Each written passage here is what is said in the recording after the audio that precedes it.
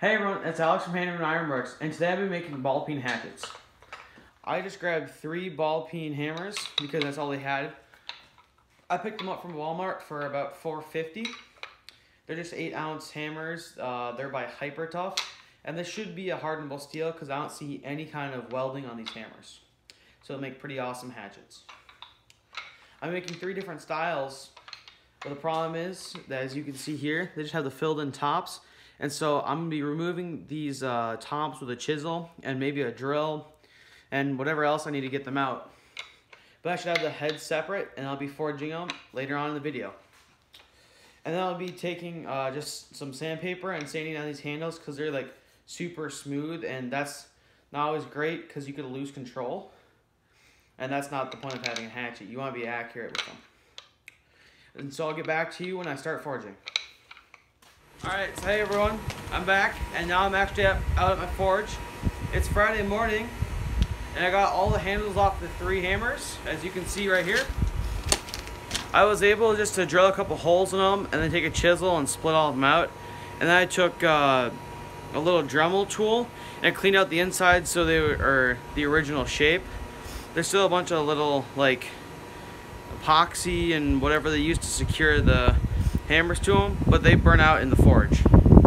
Now don't leave a whole bunch of it in there because it could be very toxic, but right now I have just one of them in the fire.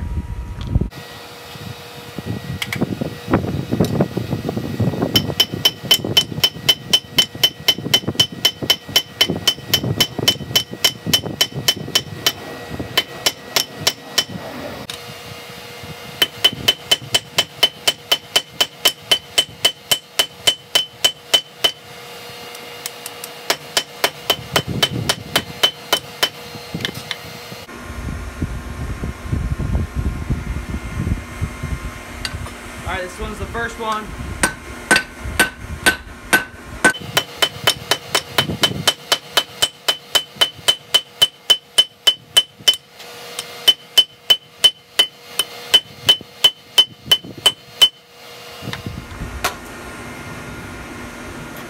This is the second hammer.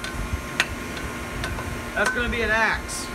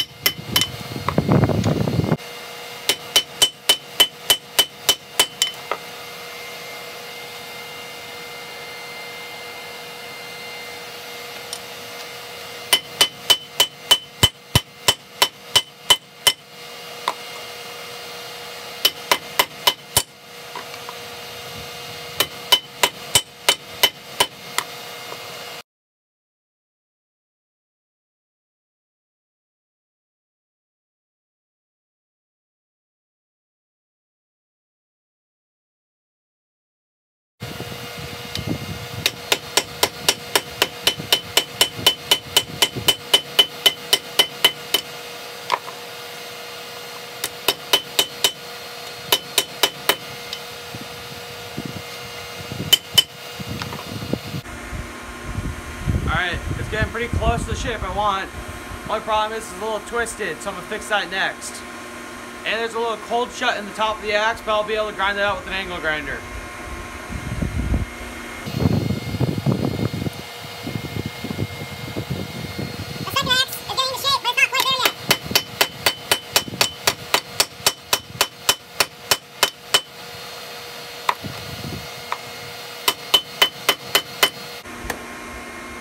As you can see, it's in close, but it's not quite there. And a cold shut's developing on the top, but I'll be able to also grind that out with an angle grinder.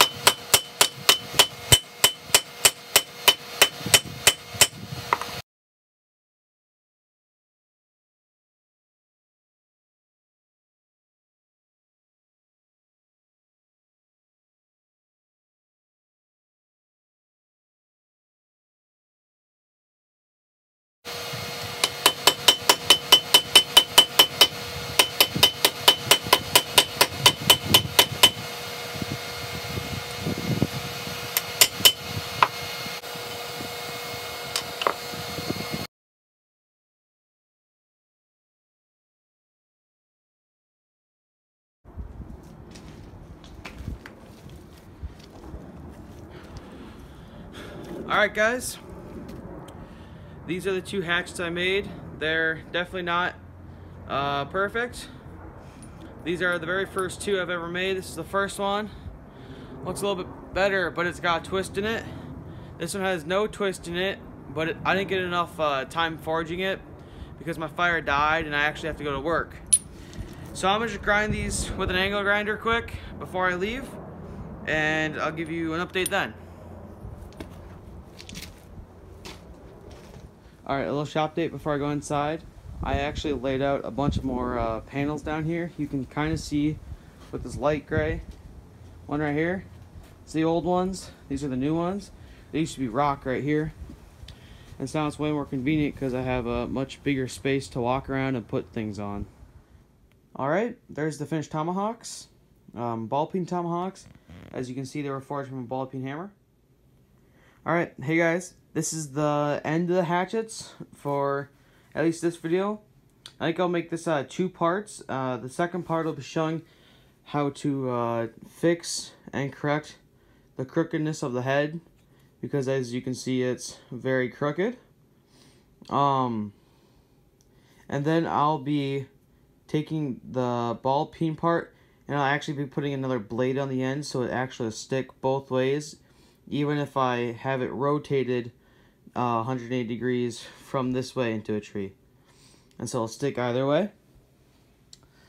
But as you can see, they had their fun this weekend. This one I actually snapped after the second throw. It glanced the tree at an awkward angle and it snapped in half, but it's been glued and electrical tape back together. And this one broke after probably 3 or 4 hours of use. They did stick in the rotting tree pretty well. We probably got a total of, I don't know, maybe 60 to 70 sticks in the tree, and we had a blast throwing them. I think they would work way better if I put a blade on the other end and I did straighten them. This one might throw a little bit better because they throw a little wonky. I think it's just the way it cuts into the air and how the air catches it. Quick side note, if anyone knows how to take coal and break it down efficiently and doesn't take too much time and doesn't create a giant mess, please drop a comment in the comment section below, because my fire did die when I was making these, and I have my belief is the coal is just too big for the forge. Other than that, I think that's about it. Please drop a like, leave a comment if you'd like, and subscribe. See everybody next time, and see you later.